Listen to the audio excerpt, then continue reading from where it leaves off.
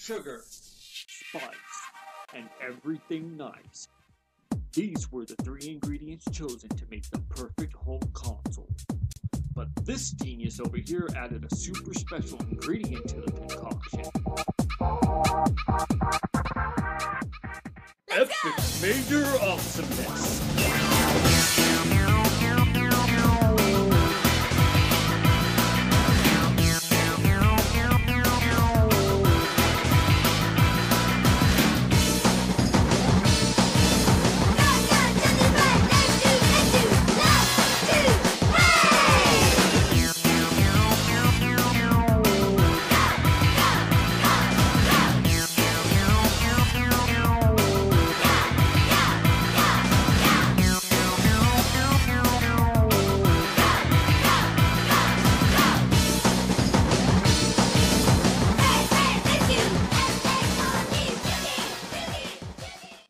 Launching its new 128-bit system, the Dreamcast, and we put it through the test. Will the new console live up to the hype? We go to the experts to find out.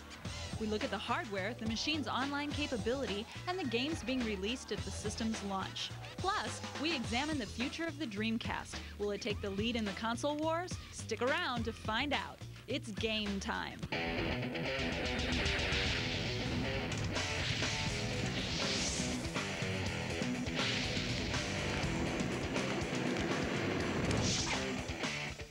Is the Dreamcast Sega's ticket to a comeback, or is it Sega hype? Perhaps the real question is, should I buy it?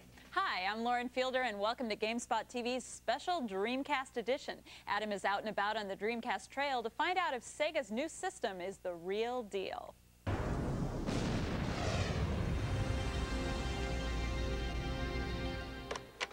The Dreamcast, Sega's new game system, is only about 2.5 inches high and 7.5 inches wide. But this little gray box holds the faith of a company and the future of an industry. For the next few months, it will be difficult to miss the hype surrounding the new game system. Sega reportedly poured $100 million on marketing and advertising.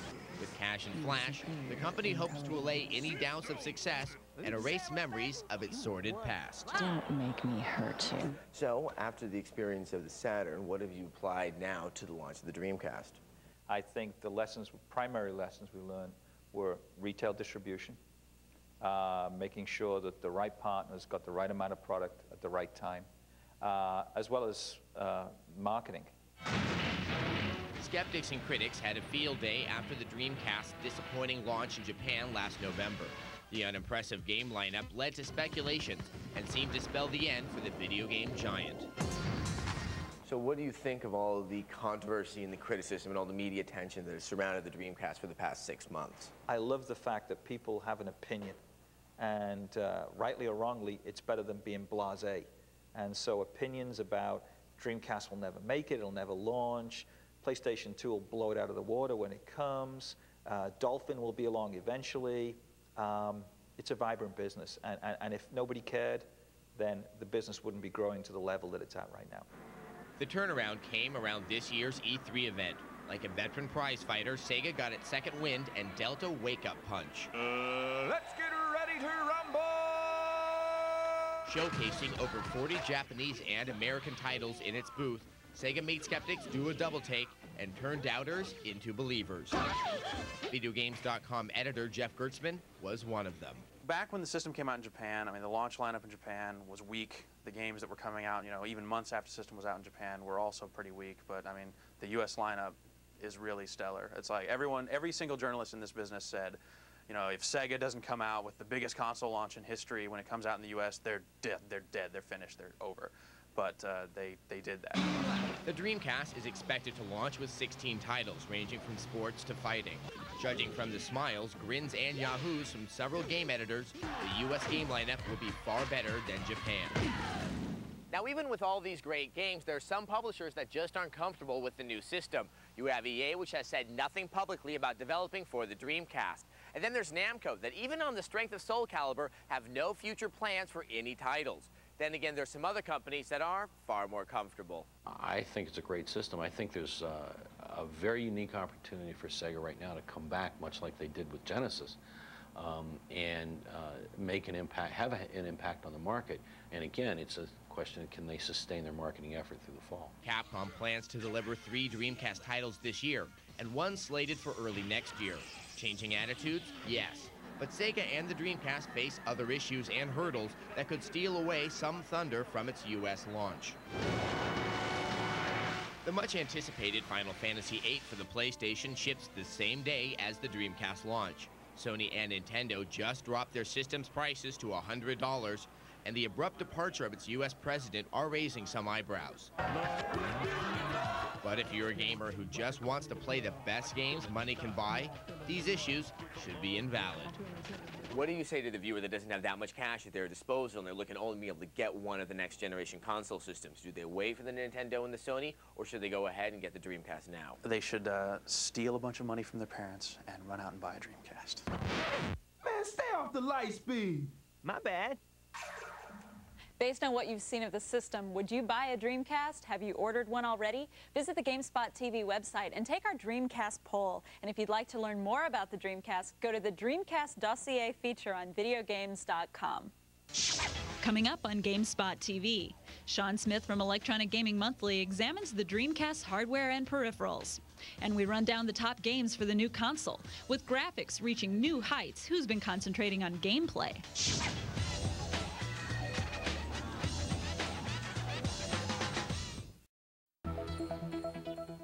Welcome back. Time to check out just what makes the Dreamcast tick. Can the system withstand the test of time, not to mention the long hours gaming?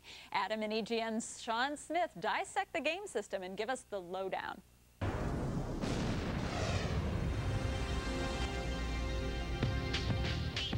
Well, you've seen the games and you've heard all the hype, but now let's check out what's driving the Dreamcast. We brought in Sean Smith from EGM all the way from Chicago. How's it going, Adam? It's going really well. Now, what are you making of the design of the Dreamcast? Well, it's pretty straightforward. I mean, it's just a gray box, but I like it. You've got the 4 controller ports in the front for multiplayer games, a couple buttons on top. There's nothing really cluttering the system. The only thing I'm concerned about is the fan. The system tends to get pretty hot, so I think there may be some heat issues in the future. But overall, I think it'll get the job done.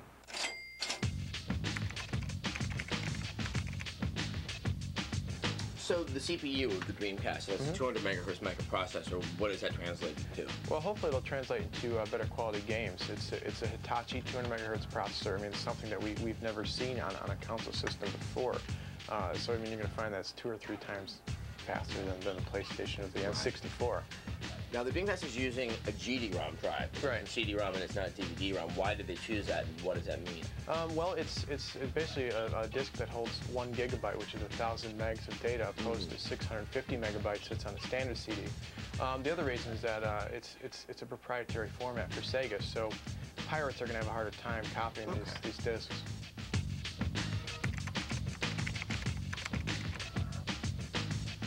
Now, the operating system is Windows CE. What's that going to do for the Dreamcast? Well, apparently it's a pretty easy operating system to program for, especially for PC game developers who want to port their games over to the Dreamcast. But in addition, I mean, I guess it's just a robust operating system to begin with. In fact, Microsoft has more employees working on Windows CE than they do on Windows 98. Please check the number and dial again. So, the modem. What's your verdict on it? I think it's the most exciting part of the Dreamcast at this point. I mean, it's a 56K modem. Console gamers have never had anything quite like that. And with the ports expandability, I mean, you can put an ISDN modem, a DSL modem, or even a cable modem in there in the future. It's really going to open up a lot of doors for online gaming for console gamers. So expandability, what's the potential for the system to grow? Well, since it's based on the Windows CE operating system, and it's got all kinds of ports for expansion, I think the Dreamcast is going to places where console game systems never gone before. But real, bottom line, when are we going to have to see a new console system? Well, you know, 4 or 5 years from now, I think the PlayStation's been around that long, but another thing to consider is that 4 or 5 years from now, console gaming is going to be a lot different. And I think, at least in part, it'll be thanks to the Dreamcast. Until now, online gaming has been the domain of PC users. Well, that's about to change with Sega's online Dreamcast network. So what's it all about? Watch this.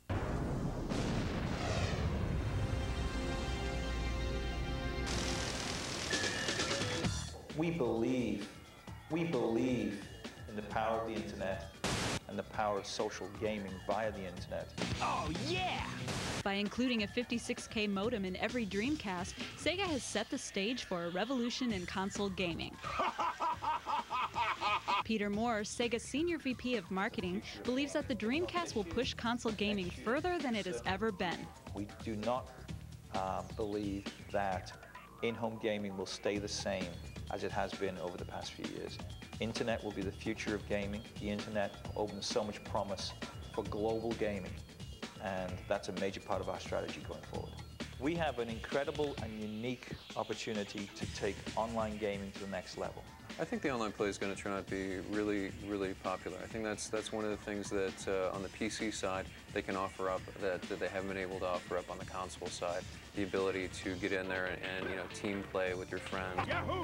Well, I think a lot of consolers are really hyped up about the internet features. Initially, Dreamcast owners will only be able to use the Dreamcast network for chatting, message boards, and previews. But next year, Sega will open up the multiplayer aspect of the Dreamcast network. With the impending release of the PlayStation 2 and Nintendo's Dolphin, Jeff Gersman of VideoGames.com believes the Dreamcast network is essential to the system's future. Provided that the connection speeds move up, it will be very crucial. If it stays at 56K, it's like that's good enough for certain games, but some first-person shooters, you're not going to really see optimum performance. Racing games, you might see a little lag here and there. But if they can get the speeds up, if this whole network that they're supposedly building for online support works out, I think it's really going to bring a lot to the gameplay. The quality of the games look really good.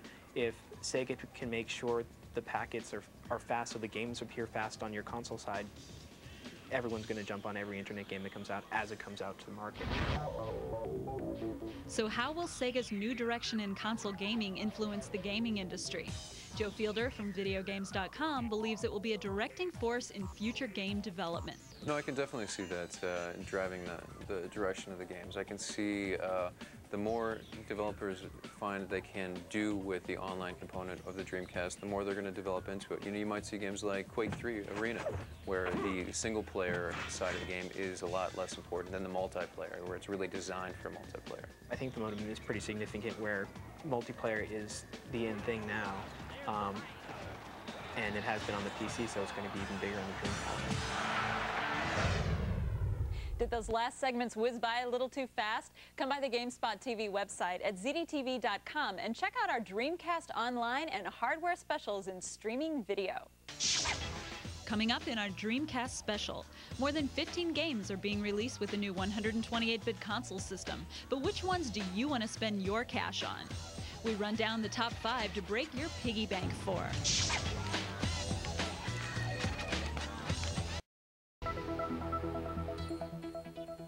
Welcome back. So the Dreamcast itself looks pretty solid, but what about the games? We spoke to the editors at VideoGames.com and got their favorite picks for the Dreamcast launch.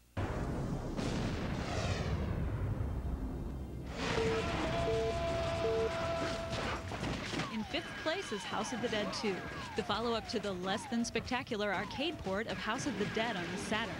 Once again, it's an on-rails shooter where you waste the various zombies and beasties that the game throws at you. And what it throws looks very, very good. This is a Japanese version of the game, but the only differences you can expect are the addition to unlock the option to show red blood instead of green. But really, what ooze do you think zombies bleed? The game will offer several modes, such as Arcade and Original, which is the arcade game but with the option to customize some elements like clip size and damage. The game also comes with a training mode, which is made up of puzzle training levels that are almost as much fun as the game itself. The game is intended to be played with the light gun, though Sega has chosen not to release its peripheral in the US. Third-party guns, however, will be available at the launch. There are some who have found the game to suffer from its unnecessary difficulty, yet there is little question that House of the Dead 2 will become the premier console gun game. NFL 2K could mark the return of Sega Sports. The game includes such an unprecedented amount of detail that you can actually see individual people in the crowd and on the sidelines. The game's physics engine is sophisticated enough to mimic how players would act in the real world. The game has more than 1,500 motion-captured animations and uses AI that learns how to play and then responds. Collision detection is actually on the body rather than in the form of a cylinder around the player. The playbook for the game was designed by the Raiders' defensive coach, and the game is definitely one of the first-party titles that Sega has very high hopes for. While there will be more than enough pigskin options for the Dreamcast, NFL 2K is definitely one to check out. Griffith gets the pass. Ready to Rumble, despite what you may think, is unquestionably one of the stars of the Dreamcast launch. This over-the-top boxing game comes with two modes, Championship and Arcade. Championship mode is a single-player mode that lets you take a boxer from the bottom of the ranks to the top of the list. Arcade mode is what you'd expect, straight boxing.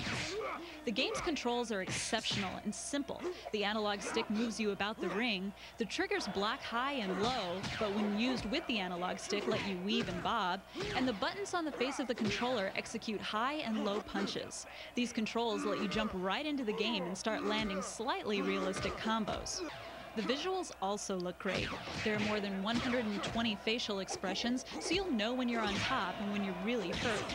Blood and sweat fly off the bodies, and the crowd actually looks like people rather than a bad impressionist painting. Even if you've played boxing games in the past, there hasn't been anything like Ready to Rumble in a long, long time, and it sets a welcome and brand new standard for the sweet science. It makes complete sense that along with the new Sega system will be a new incarnation of the great Sega mascot, Sonic the Hedgehog. And as most know by this point, the little blue speedster is returning in Sonic Adventure. The game takes the linearity and structure of a 2D game and brings real speed to a 3D platformer. You play 5 characters, including Sonic, Knuckles, and Tails, who, when played through, will clarify the entire story of the struggle against Dr. Robotnik and the water monster Chaos. The game will consist of standard Sonic gameplay tied together with some adventuring areas that offer exploration, help advance the story, and provide bosses to fight. The levels vary from character to character, with Sonic levels being similar to the 2D Sonic, and other levels offering comparisons to Jumping Flash. The Japanese version of the game suffered from camera problems, but Sega of America brought in a developer to tweak the viewpoint issues. There's no denying, though, that a platform game never looked like this. It won't take much to convince you that Sonic Adventure is a 3D experience above the rest. We'll have our #1 pick after the break, and you probably already have an idea. But if those Dreamcast games whet your appetite, check out some more eye-melting Dreamcast footage at the Gamespot TV website. Simply go to our main page and then click through to our Dreamcast preview page. Next in our Dreamcast special, if you could only buy one game for the console, what's it going to be? We have our top pick. And we've examined the system inside and out, but what will be its future? And what games can we look forward to? Find out when Gamespot TV returns.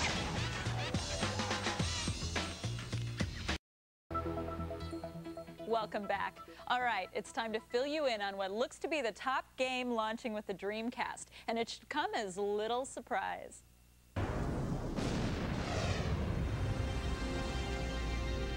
You take one look at Soul Calibur from Namco, you'll quickly realize why there's no doubt that it's the most impressive game launching with the Dreamcast. This follow-up to Soul Blade is a game that even exceeds its arcade counterpart in every way imaginable. The game's graphics enhance the arcade versions with improved polygon counts and high-resolution textures. Each character moves around the stage looking tougher, larger, and more solid than before. Details like hair, clothing, and accessories all move together in rhythm with an extremely realistic physics model.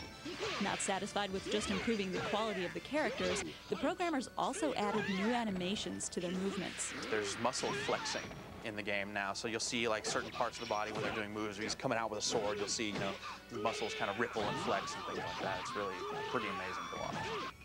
The stages themselves complement the characters with 3D backgrounds and ultra-high resolution, and the game also comes with additional moves not found in the arcade.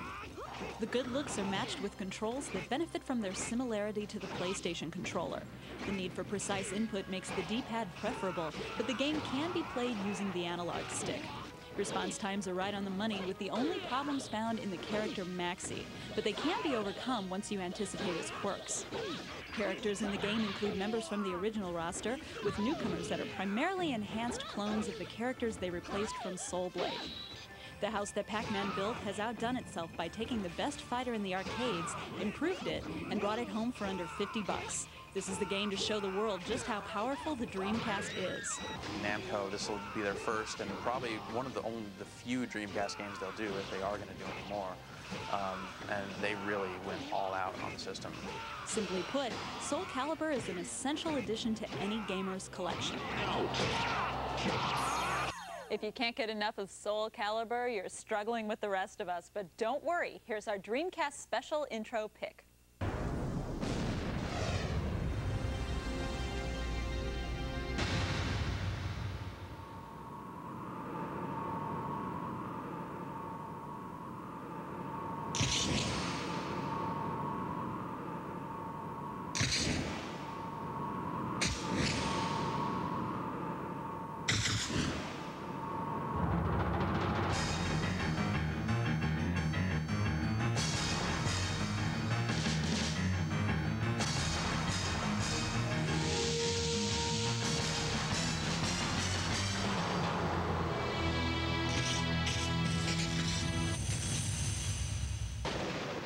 You think that looks good, you should see the game. And we've seen the top 5 games of launch. Our next segment will give you a taste of what's to come after launch.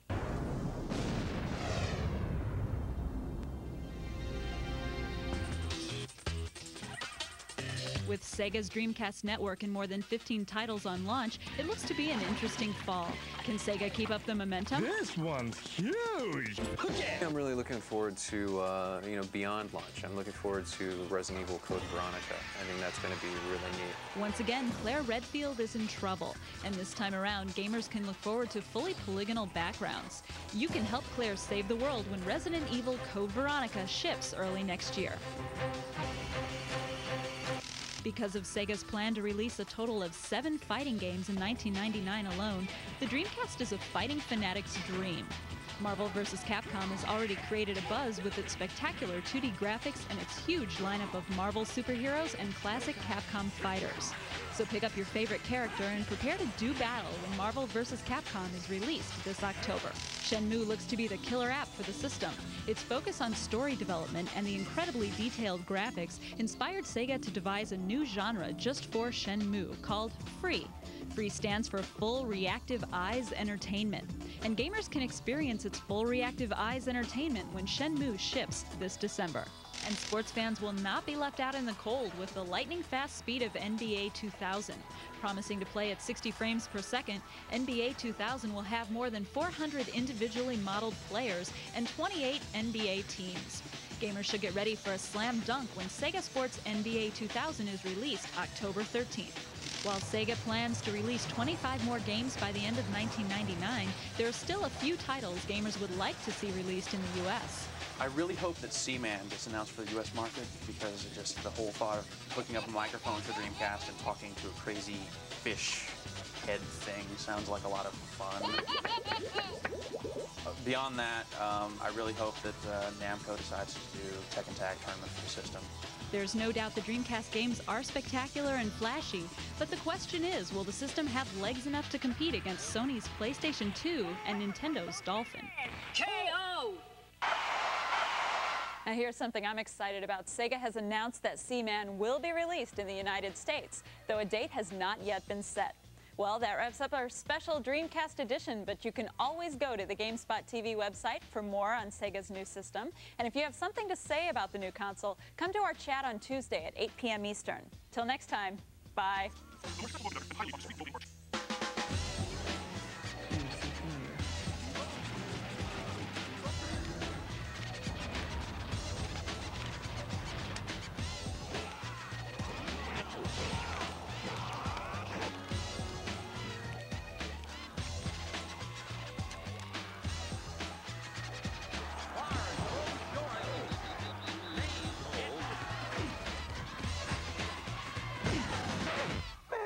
The light speed.